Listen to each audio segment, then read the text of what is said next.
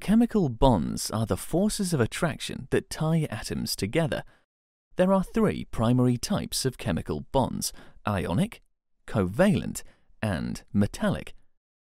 Ionic bonds occur between metals and non-metals, like the bonding between sodium and chlorine in sodium chloride. Ionic bonding involves the transfer of valence electrons from one atom to another.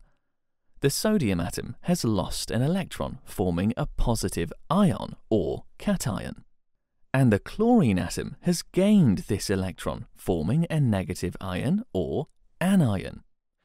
The ionic bond is the electrostatic attraction of these oppositely charged ions.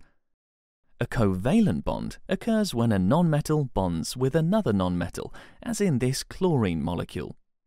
Covalent bonding involves the sharing of valence electrons between atoms. Each chlorine atom shares one of its electrons with the other. The covalent bond is the mutual pull on the shared electrons, like a tug-of-war between the atoms. A metallic bond occurs between atoms in a metal, like these sodium atoms. The loosely held outer electrons of the sodium atoms are free to move throughout the lattice. The metallic bond is the attraction of the free electrons with the positive cores of the metallic atoms. Different types of bonding produce different types of substances. Ionic bonding produces a solid lattice of ions, like these sodium and chloride ions that make up sodium chloride, or this lattice of magnesium and oxide ions that make up magnesium oxide. Covalent bonding produces molecules, like these chlorine molecules that make up chlorine gas, or these ammonia molecules that make up ammonia gas.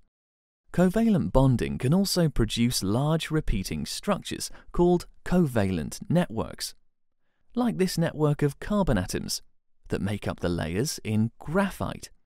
Metallic bonding results in crystal lattices of metal atoms, like this lattice of sodium atoms that make up this sodium metal, or this lattice of magnesium atoms that make up this magnesium metal.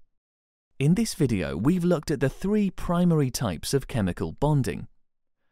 Ionic bonding, resulting from the transfer of electrons from a metal to a nonmetal. Covalent bonding, resulting from shared electrons between nonmetals. And metallic bonding, where free electrons are attracted to the positive cores of metallic atoms.